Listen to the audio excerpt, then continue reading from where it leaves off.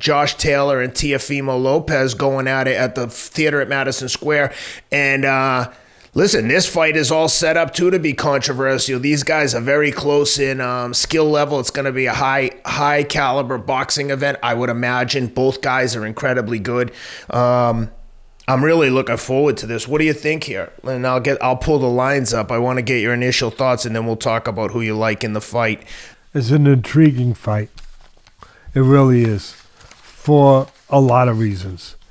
Both, probably not the reasons you would expect me to say. Both have taken steps back. There's no doubt about it. They've both taken steps backwards lately. And both probably deserve to lose their last fights. How often have we seen that? Yep, where you're going into a big fight where both fighters probably lost their last fights, but they got the house treatment. They got the preferential treatment that we talk about. Taylor probably deserved to lose against Catterall, and Teofimo versus Martin. They were both dropped in these fights where they were prohibitive favorites. But Taylor was actually hurt much worse.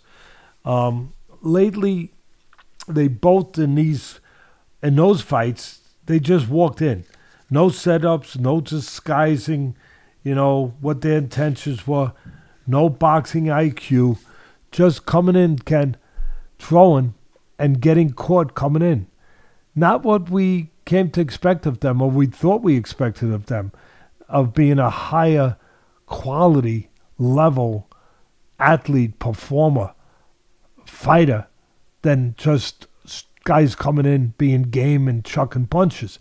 Teofimo kept getting caught with a southpaw right hook of Martin on his way in. By the way, Taylor is also a southpaw that he'll be fighting. And he'll probably catch him coming in. Taylor will also have that right hook ready to catch Teofimo coming in, just like Martin caught him. If Teofimo just looks to come in cold with no feint or proper jab or science. Teofimo was reaching in a lot in his last fight. Taylor, the criticisms, I'm spreading it out because it's constructive criticism, it's fair, it's right, it's honest. Taylor was also just walking in, getting nailed with straight left hands from the southpaw Catterall, too. Of course, Teofimo's not a southpaw, so perhaps that's going to favor Taylor. It's going to favor Taylor that he's not fighting a southpaw. Taylor, the way this fight breaks down for me, Taylor has long arms. He should look to control the outside and force or try to get Teofimo to reach in to get him where he can catch him with some counters as he comes forward. I think Taylor sometimes looks for his left uppercut, maybe a little too much. I don't know, but for me, he better be looking for some of the other punches too.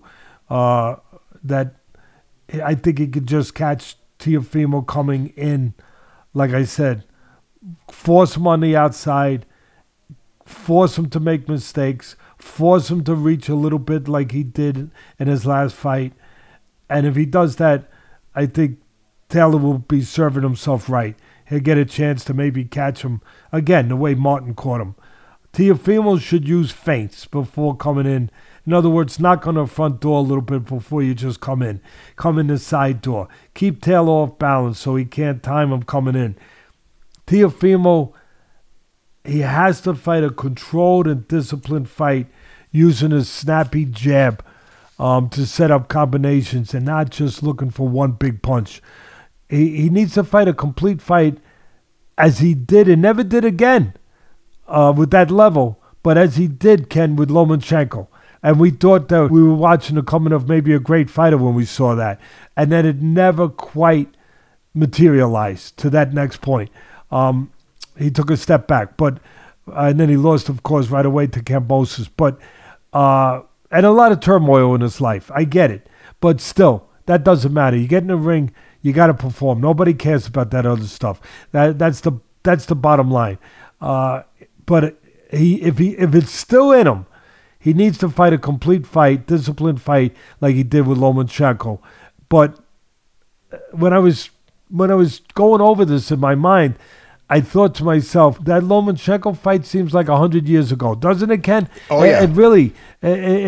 So if both or either one of them fight in a sloppy, reckless style, just moving in, looking for big shots like I've been describing in the last couple fights, someone's going to get hurt, or they both might get hurt. But I don't think they will.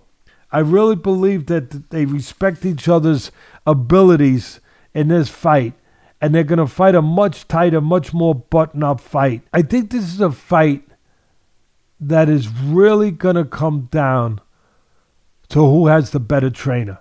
I don't talk about this too often, but the trainer is so important, I think, in the preparation. Coming off what they're coming off, what I just described, both of them.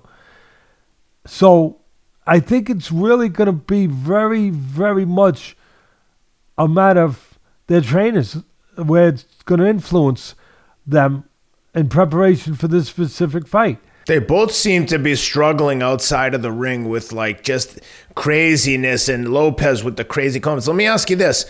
Which one of those fighters, let's say the fight is razor thin, like could go either way. Who do you think the judges, who do you think the promotion wants to win this fight? Has Top Rank had enough of Teofimo's crap? He's fought on, who did he fight for, DAZN or Trilla? He's had fights away from the promoter, so that's not going to go over well. Josh Taylor's had his issues outside of the ring. Who do you think the promotion wants to see win this fight? That's a good question, Ken. And I bet your fans probably want to hear me answer it, but that's a good question. I'm glad you brought it up. If I had to guess, it's a guess, but it's a calculated guess from knowing the business. As long as they have secure contracts with them both, I don't know what their situation is, but let's say they do. I don't know. But if they do, running for a little while, I would say they would want Taylor. That's what I was going to say, too. I'll tell you why. Maybe they're fed up a little bit with the father, with Teofimo and all that 100%. stuff. That's the great takeover. And his loyalty or lack of loyalty that he already showed. And quite frankly, they came out with this name, the Takeover, and they didn't exactly take over, and they hurt themselves in the public, in the public court of public opinion. Yeah, they did. And they're not thought of the way they were coming off that Teofimo fight. And he's not that big takeover star they thought he was going to be. You mean off the Loma fight? Off the Loma. I'm sorry. Thank you. He's not that big star that they thought he was going to be, So I think that they probably, everything is business, like Hyman Roth in The Godfather. Michael, it's not personal, it's business. Everything's business. I think that business, they'll look at it from everything I just said and one other thing. They'll say, you know what? Across the pond, we can make more money. That's right. Than we can with Taylor. He's got a better reputation, over there. He has still be undefeated. Teofimo already has one loss, where if we build his fights over there, we can make more money with him over across the pond than we can here in the United States with a diminished Teofimo, the way they look at it. And so that's a good question. And that would be the way I think, knowing them, knowing the business, knowing what obviously, what influences their thinking. I would say they probably think that way. I believe that, as you said, they both had their internal problems in those mental areas recently. I believe that Lopez has more athletic ability. I just said that Taylor was better technically. I believe that Lopez has more athletic ability, but his behavior and technique has been so erratic, lately at least, that it has to be considered in the appraisal of this fight. I initially wanted to pick Taylor Before you get into the pick, do you know what the line is on this fight? This is for the guys at MyBookie. Go to mybookie.ag. Use the promo code ATLAS for a 50% credit on your first deposit. You deposit $2,000, they'll give you another $1,000. You'll have $3,000 to play with. Please gamble responsibly. Go to not Athletic Greens. Go to the Athletic Greens as well. But go to mybookie.ag and use the promo code ATLAS. Do you know what the line is, Teddy, on this fight? I believe that I do. I believe that Taylor's not a huge favorite, less than 2-1, but he's a favorite. Maybe you got to lay 170. I don't know, somewhere in that neighborhood. Close, yeah. Minus 185 on Taylor, plus 132 on Lopez. That's from MyBookie at mybookie.ag. With that being said, what do you think? And I agree with you, by the way. I think that the promoters and I think all the parties involved would rather see Taylor win. I think people are getting sick and tired of the Teofimo act. I think at the end of the day, as I said, whoever's in a better mental place, I initially wanted to pick Taylor. I did. For all the reasons I laid out. He's better technically. He still hasn't learned how to lose. And he's more buttoned up, as I said, from a standpoint of technique, and he's naturally the bigger guy, and he has the power, just like Teofimo, but he has the power to do much more damage than Martin did. But after seeing Taylor so badly hurt by Catterall, and knowing that Lopez can be explosive. I said it before, I think he's athletically more gifted than Taylor. And knowing that he can be explosive at times, I'm probably going to go with Teofimo. And like I said, it's very interesting. And I'll put one caveat on that. And it's what you brought up, Ken. And I'm glad you brought it up. If it goes to the scorecards, unless Teofimo has dropped him 42 times. If it go, I don't think any of that matters, Teddy. Honest to God, if a fight goes to a decision, the guy they want to win is getting that decision. All right, 83 times. All right, 83 times.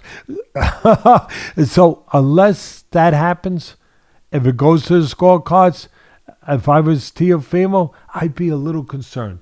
But having said that, I wouldn't bet with your money, Ken, on this one.